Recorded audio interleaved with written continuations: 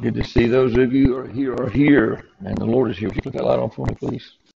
Yeah, thank you. We've been talking about spiritual warfare in Ephesians chapter 6.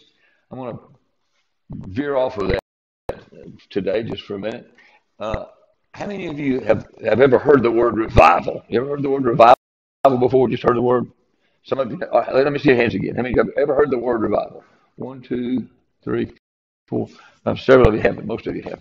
Can anybody tell me just summarize what are we talking about when we talk about revival? You got any idea? What's it mean?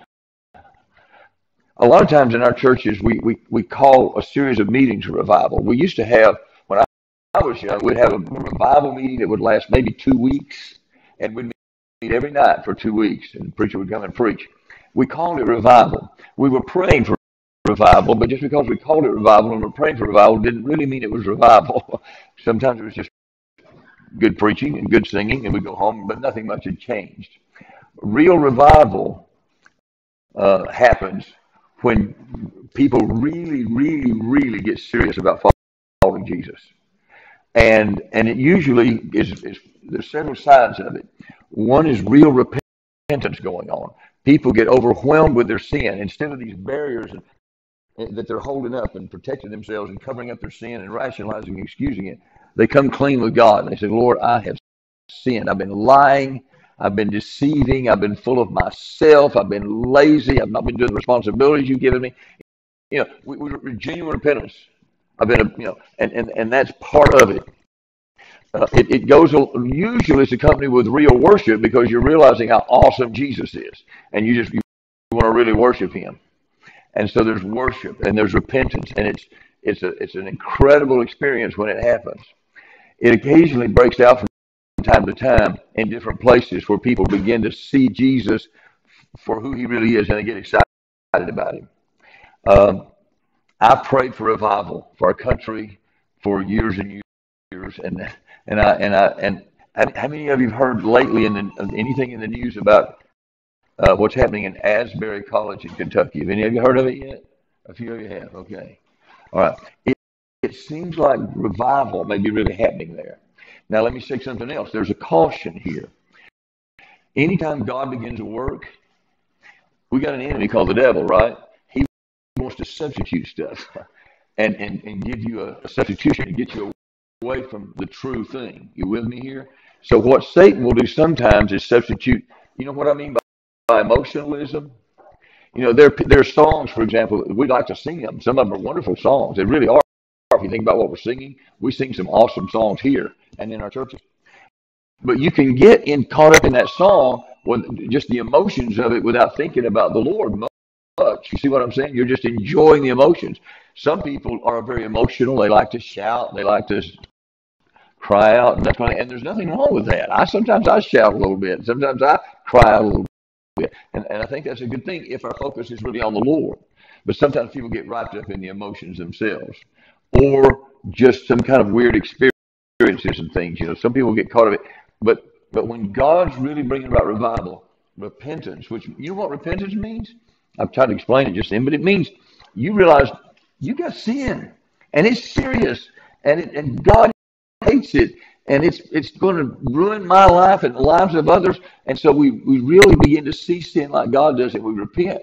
Now, listen, some of us may be walking in revival in general. I'm not saying all of you need revival, but many, many times in any size group, there are a lot of people that need this. Well, what's happening at that school is people are coming, and there's nobody orchestrating, as far as I can tell. Now, I don't know all the details. I've been up there, but nobody's orchestrating it. They're just students coming and praying and getting right, and they're going to each other and confessing their sins. I've had a bad attitude towards you. I hurt you. I know I said something I shouldn't have said. Please forgive me. And there's a lot of that going on. And there's a lot of worship going on, a lot of prayer, a lot of weeping, a lot of people on their faces just crying out to God. And it's gone on now for over a week, I think. It hasn't stopped. I mean, sometimes students will leave and they'll come back. Others will leave and come back. But it's just started. It started a chapel service, and it just kept going and going and going and going and going. That sort of thing's happened before. It happened at Asbury in 1970. That's been, 50 years ago now. Yeah, over 50 years ago. Anyway, it happens from time to time. So I just want to encourage you to keep praying for revival to happen here. Not the signs of revival, but revival. Not just people putting on a show, but a awakening that causes us to genuinely repent of sin, to really realize who Jesus is. Many times throughout history, revival has begun with young people. We're talking about college age kids right now at Asbury. That's typical.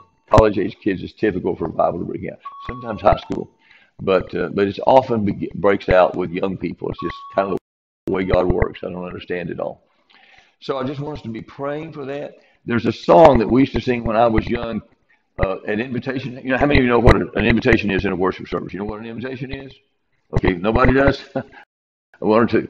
Well, when I was young, uh, in our churches, I'm a Baptist. I've been raised a Baptist. I've been a Baptist for we're not the only ones that do this, but a lot of churches at the end, and we start service usually with worship and praise, and then the pastor brings a message from God's word, and then instead of everybody just going home, we have what we call an invitation. It's a final song, and the pastor usually says, "Look, we want to invite you to seriously consider making a commitment to Jesus. If you've never committed to Him, now's a good time to do it. If you need to repent of some sin, now's a good time to do it. If you need to join our church, now's a good time to do it. If you need to follow the Lord baptism." So it's an invitation. It's an inviting people to come and make decisions. Most of the time, most invitations, there's not much response, but occasionally there's a huge response. But an old song we always sing. If you've ever watched a Billy Graham crusade, they usually sing "Just as I Am." Do you remember that song?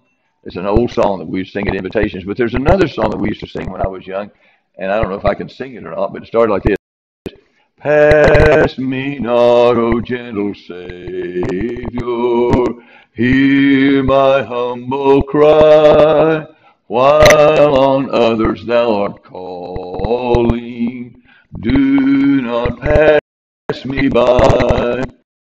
Savior, Savior, hear my humble cry, while on others thou art calling. Do not pass me by. And have you ever heard it? Nobody's ever heard it?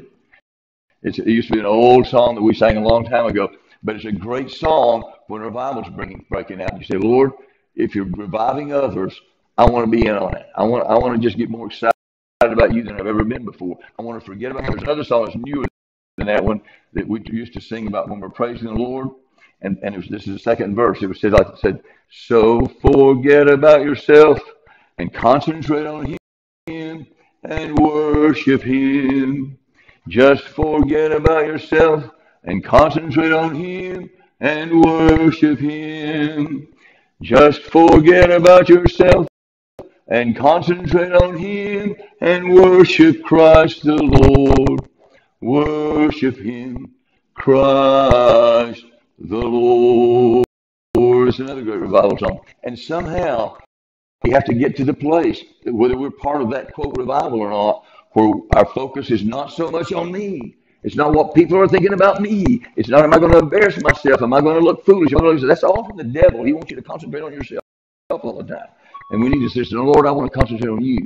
I want to concentrate on others. I want to learn how to just repent of my sin and be sincere and true and honest before you and let you change me, make me what you want me to be so I can bring you the most glory."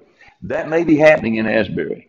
And I'm praying. And by the way, there have been about, I think, maybe 20 other colleges or something like that who are sending buses to Asbury so they can see what's happening and experience what's happening maybe themselves. And it seems to be spreading. So I would encourage you, pray about this and ask God to help you walk in His Spirit, walk in revival so that He can usually get glory for Himself. Guys, we're living in an age. Did you hear the other day? I need to stop. We're out of time. But today, girls especially are dealing with enormous amounts of depression and discouragement and anxiety, and some of them suicidal, hurting themselves. All over the country is happening to girls. A lot of it, I'm totally convinced, has to do with the confusion that's been brought on by the gender revolution, trying to get boys to think they might be girls, trying to think girls they might be boys, all that junk.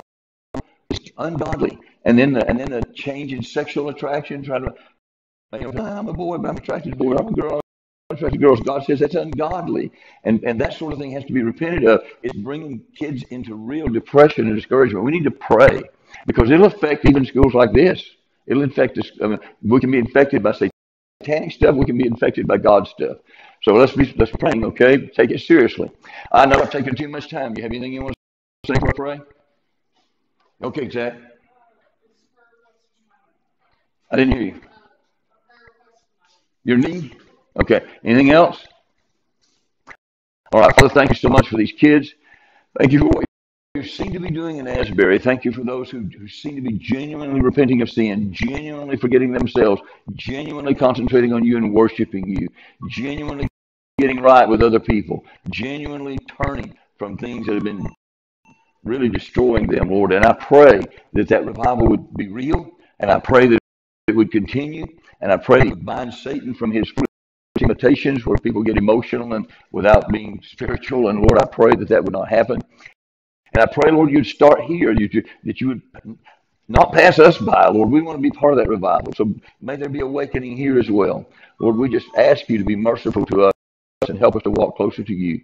I do lift Zach and pray you to heal his knee. And I pray for other people who need to be healed and strengthened and given grace right now. You know what the needs are. So we put them in your hands. Please, Lord, help us to walk close to you today. Keep our focus on you. We don't want to be the same as we were yesterday, Lord. We want to be more and more like Jesus. We pray in his name. Amen.